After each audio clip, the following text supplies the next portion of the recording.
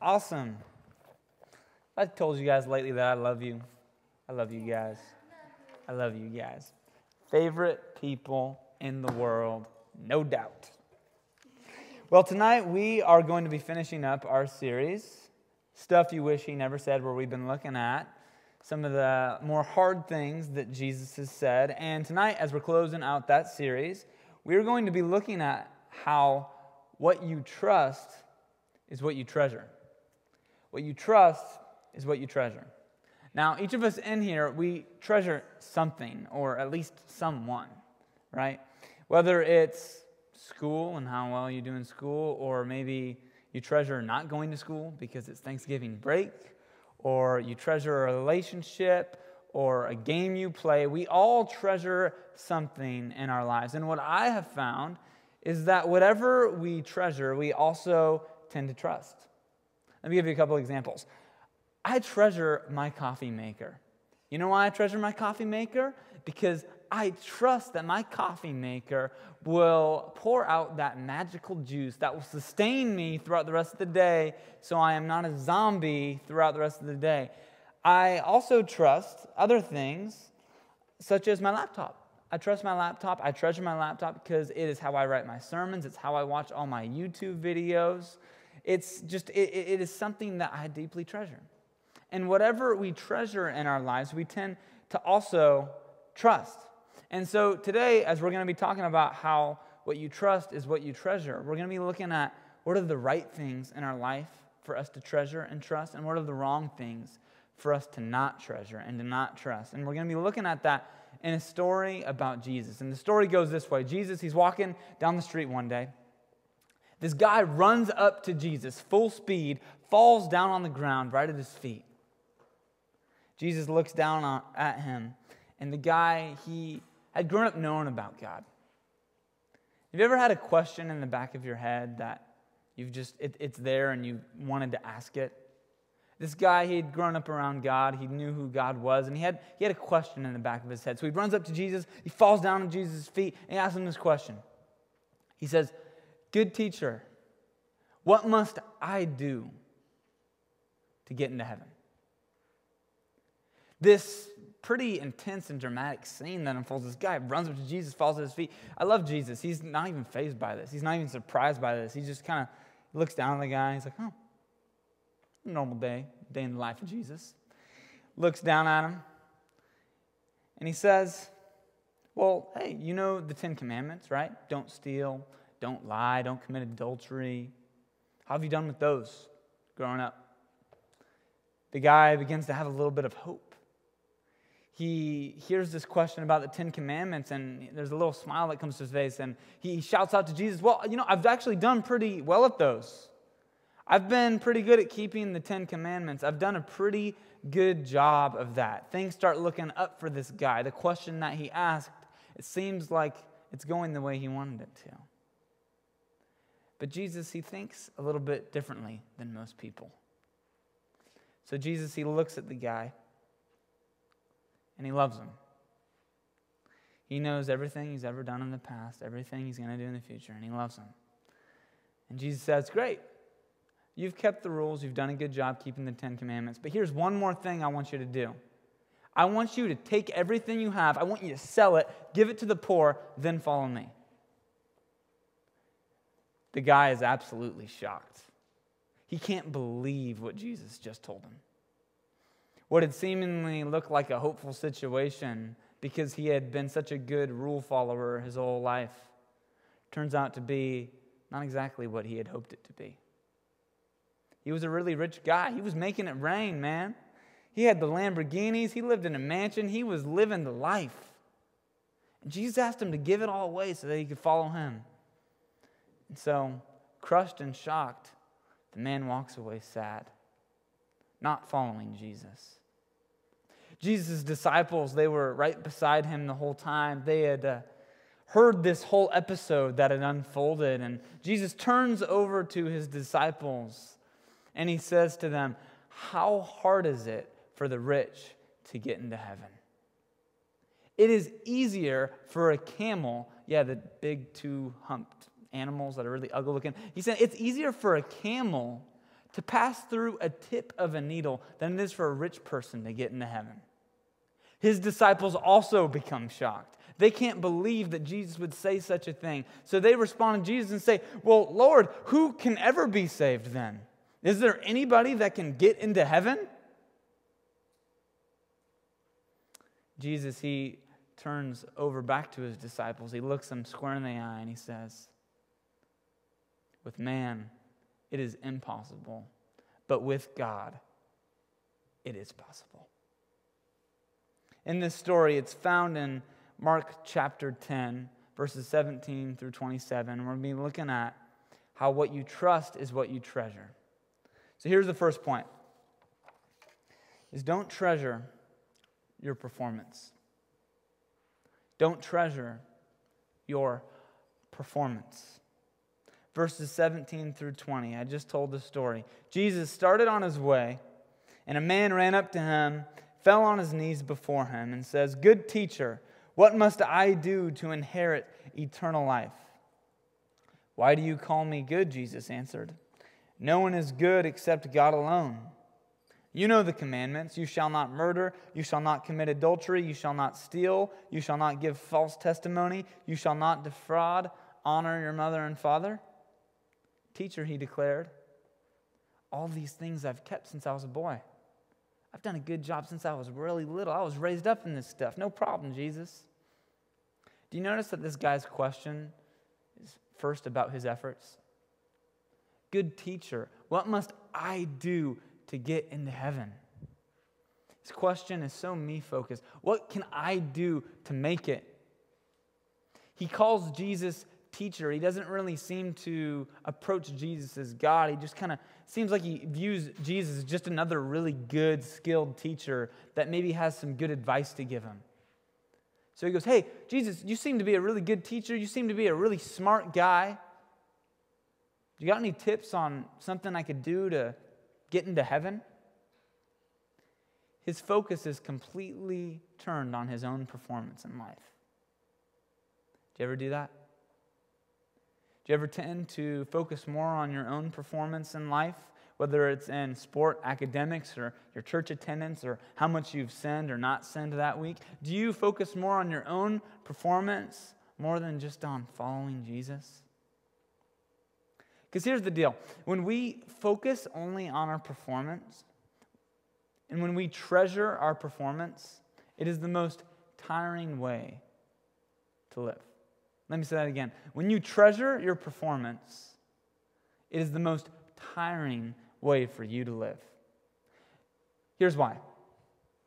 Nobody is perfect. Nobody bats a perfect 100. Nobody is going to have a perfect performance. Even the best athletes in the world do not perform perfectly. I am pained to remember last year's season with the Golden State Warriors. Okay, it was the best season ever. They had the best record ever. It was awesome. Steph Curry was dropping threes like crazy. Just when you thought he couldn't drop another one, he dropped like 5 more. It was amazing. They make it all the way to the finals, and what happens? They totally blow it. They melt down. What had appeared to be the perfect season ended up being a living nightmare that truthfully spiraled me into a 2-week depression. It was terrible. But right, what seemingly was probably the best team of all time, they choked at the end. Nobody performs perfectly, including you. And if you treasure your performance, you will end up being a very tired and a very depressed individual. Because here's the deal. All of us are going to fall short, and all of us are going to sin, and all of us are going to mess up.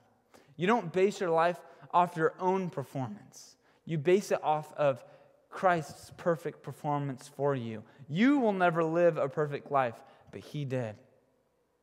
You still may stumble periodically if you're in relationship with Jesus, but He never did. That's what the cross is all about. It's all about us not being able to perform perfectly, but for Him to say, you know what, I know you're not going to make it all the way, so here's what we'll do. I'll let you get all the benefits of my perfect life, and I'll take on all the garbage from your sin. Don't depend on your own performance.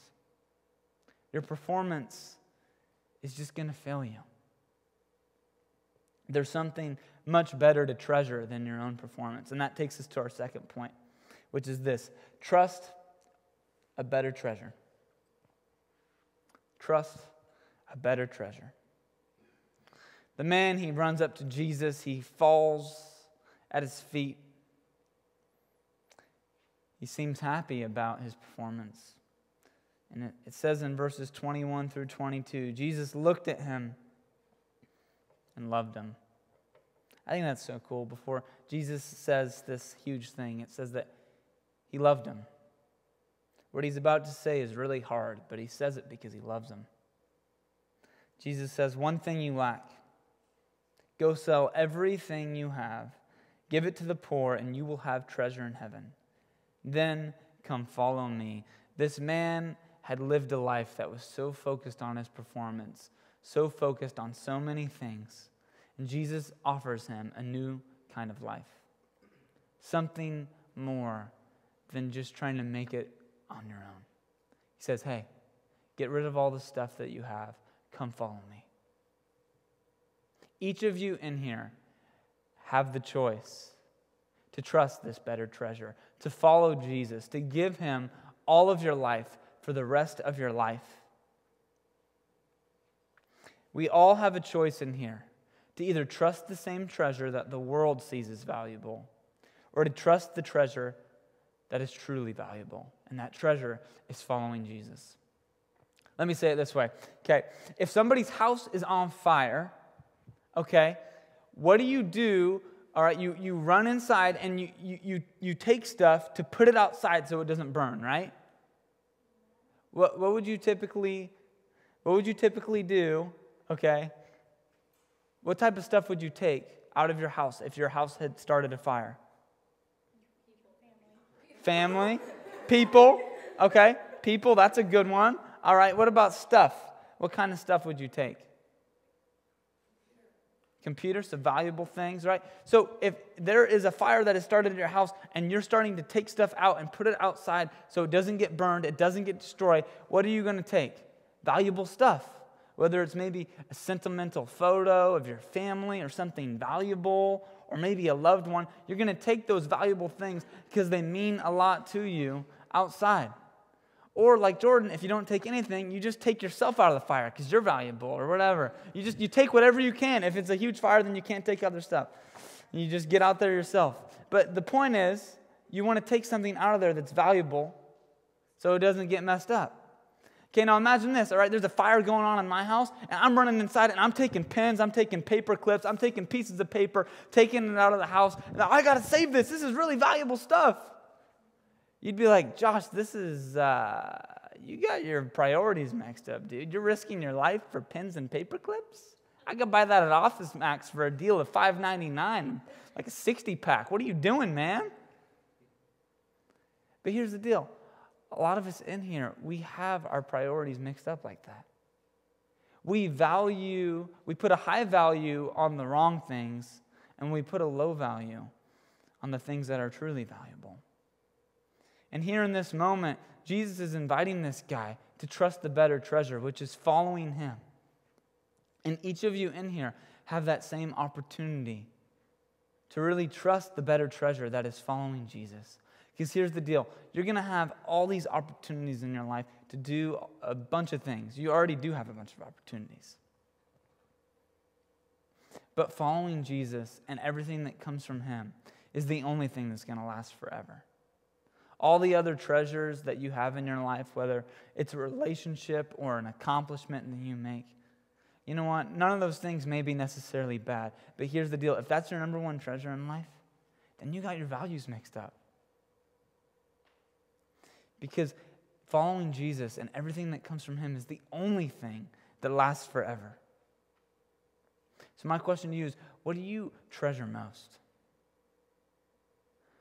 Don't get me mixed up here when I say that. I'm not saying what should you treasure most. I don't want you to think of the church answer, oh yeah, I know, treasure Jesus first. I know that. No, what do you treasure? What do you really treasure most? Look at your time, look at your energy, look at your effort, look at your thoughts. What do you really treasure most in life? Is it following Jesus? Or is it something else? Number 3. Don't let your earthly treasure keep you from heavenly treasure. Don't let your earthly treasure keep you from heavenly treasure. Verses 23 through 24. At this, the man's face fell. He was pretty upset. And he walked away sad because he had great wealth. He was making it rain. Jesus looked around and said to his disciples, "How hard is it for the rich to enter the kingdom of God?" The disciples were amazed at his words. But Jesus said again, "Children, how hard is it to enter the kingdom of God? It is easier for a camel to go through the eye of a needle than for someone who is rich to enter the kingdom of God." This guy, he let his earthly treasure get in the way of receiving heavenly treasure, which is truly the better treasure. We live in the richest areas in the entire world, okay? Almost half of the world's wealth is just in America alone, okay? And then on top of that, we live in the Bay Area, which is like one of the richest, if not the richest areas in America, okay? And some of you might be like, well, I'm not that rich. I have some friends that live in big mansions or whatever. I'll tell you what, you compare the poor here, and they're like living it up compared to like people in Africa, okay? And so when Jesus is talking to this guy, he's really talking to us. Jesus is saying, hey, it is really hard for rich people to get into heaven. It is really, really hard for that to happen. You know why? Because it's so easy to get distracted and caught up in all the riches. You ever heard the saying, more money, more problems? Man, it's true. You got more money, you got more problems. Because all this stuff that we have, it is a huge distraction. In 1972, there was, way back in the day, even before I was born. In 1972, there was a plane crash in Miami. It was really tragic. 101 people died. But one of the things that was interesting about this particular plane crash is that it wasn't a normal one. Through further research and finding out why the plane had crashed, they found out that the reason the people crashed the airplane was because within the pilot's area, there was a minor malfunction light that was blinking. And the people had gotten so focused on the malfunction light and trying to just fix this minor malfunction that was going on in the plane that they had forgot that the autopilot was off. And they forgot to do what they really needed to do, which was fly the plane. And it was too late when they realized, and it was a really big problem.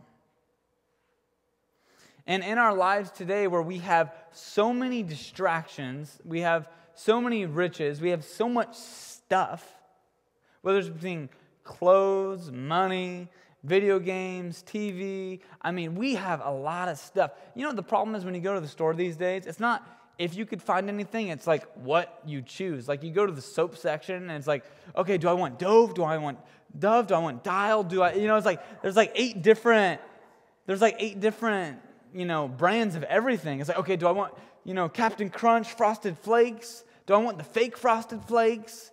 Do I want Raisin Bran? Don't get that. That's disgusting. Okay, it's like there's just so much stuff around us. It's ridiculous. So many distractions. So many flashing lights that are so easy for us to just focus on that. And when we focus on them, we end up headed in a place that we would have never thought we would be in.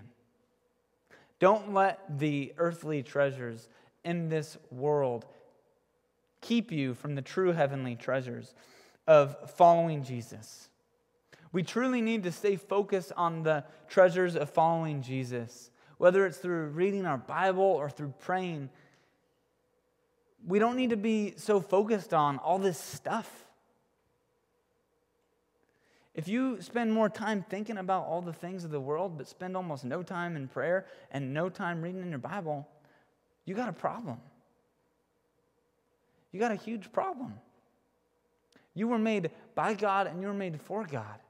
And for you to think that you could spend all the time in the world on all this stuff that's around us without actually connecting to God by praying or reading your Bible, that's a really big problem. Don't let the earthly treasures in this life keep you from the true heavenly treasures.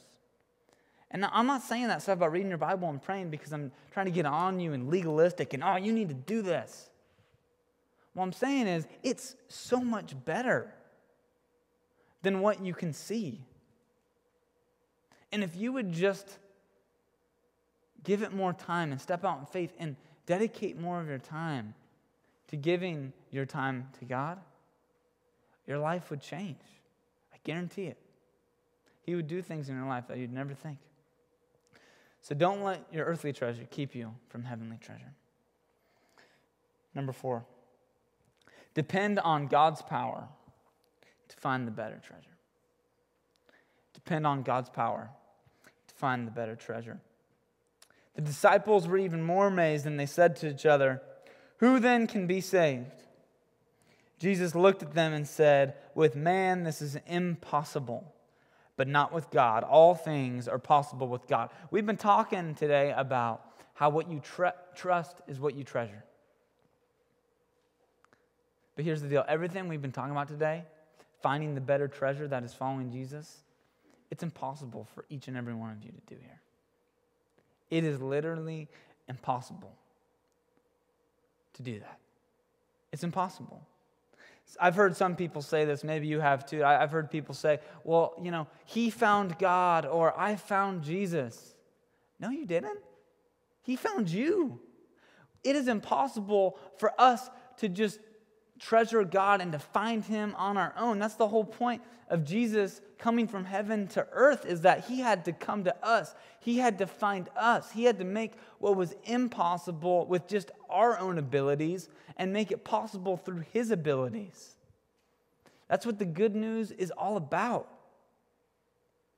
And so if you're in here and you want to either become a Christian or you want to grow as a Christian, your first priority is not for you to try to get to God. Your first priority is to see how God has got to you. To look to him and how he can make it possible, and how he has loved you, and how he has wanted to save you and had a relationship with you. I once heard this story. This guy, he went up to this pastor, and he was really upset. Depressed even. He had grown up in the church and gotten pretty worn out. He walked up to this pastor and he goes, "Pastor, I've been trying really hard lately to love God more, but nothing's been working. My love for God hasn't really been growing. In fact, it's been lessening. I find it harder to go to church. How do I love God more?" I love the pastor's response. He responded by saying this. He goes, "If you want to love God more, all you need to do is simply look at how much he loves you. Because if you knew how much he loved you, you wouldn't help but just love him back." Let me just say that again. If you see how much God loves you, there is no way that you wouldn't be able to love him back. That's how much the power God's love has. When you truly see how much you really need God and how he died for you even though you didn't deserve it, and how much he loves you and how he made everything that was impossible in your life possible through dying on the cross and rising again so that we could have a relationship with him. When you see that love, man, your love for God will grow much more than it ever has in your life. So don't try to treasure God. Don't try to treasure Jesus by just, like this guy did, by his performance. Don't try to do it on your own power. It's impossible for you to follow Jesus on your own power. But that's actually the good news. It's not our power. It's his power. And all we need to do is simply look to him and trust him and just say, "God, I'm done trying to do it on my own. I'm going to give you all of my life for the rest of my life." I'm just going to close up here in a few moments, but let me close with this story. Tonight we've been talking about how what you trust is what you treasure. And I don't think I'm crazy to say probably each and every one of you in here at one point or another have probably treasured the wrong things in your life. You've trusted the wrong things in your life. I remember I was 15 and a half years old, and I was so excited because I was on my way for my permit test. And I was juiced. I was excited. My best friend that I've had since, we were born. We've been best friends forever. Our birthdays are within 2 weeks of one another, so we plan it out perfectly. We're both going to go to the DMV together. We're going to take our test together. This is going to be awesome. It's going to be amazing. We get there.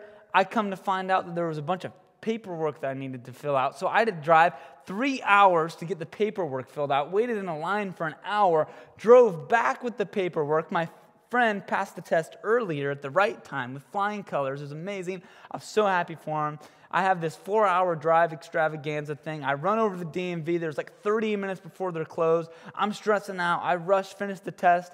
I believe you can only miss 7 or 8 on the test. Whatever it was, I had one more question wrong than you're allowed to have. I missed about one question to pass. I was so pissed off. My friend got it before me. I was like, are you kidding me? Dakota got it before me. Are you kidding me? I had to drive around all town all day, and then I fall short. I was so mad. My mom, I remember, I got in my mom's car. We drove home. I'm on my way. I'm stomping towards the front door. I take my phone out. Boom! Chuck it on the ground. It splits all in half. It's just all over the place. I was so mad. Why was I mad? I was pissed off because I had treasured getting that permit. Man, I was so excited for that. I was so excited for that possibility of being able to, in a very short amount of time, be able to drive around and get out of my parents' house and hang out with my friends and do a bunch of fun stuff. But I failed the test and didn't do that, and I was really pissed off. Now, there are a lot of things in your guys' life, like that permit test, that you are going to treasure so much that when you don't get it your way, it's going to feel like life itself is just crumbling down, and you just don't know what to do. But I'll tell you what, whatever it is in your life that you treasure, none of it is more valuable than Jesus. There may be something that you're really looking forward to right now. Maybe it's a dream. Maybe it's something that you really wanted to accomplish, or someone that you really want to have a connection with. There might be something in your life right now that you, when I'm talking about there's something in your life that you're treasuring, it comes in your mind. Well, whatever that is, I can guarantee you 100% without a doubt that Jesus is infinitely more valuable than that. He's more valuable. And so don't live your life just so focused on all these treasures that are around us, these things that can be so alluring. That's what temptation is. Why do you get tempted to sin? Because it looks good. Because it feels good, if we're really honest. Sin feels good in the moment. It does. That's why you do it. But in reality, it isn't good because it always leaves you to death. Don't get caught up in these treasures all around us that seemingly look so good, because none of it is more valuable than the treasure that is found in Jesus. None of it is more valuable. His love for you is the only thing that will last forever. And it's the only thing that each and every one of you need now. Let's pray.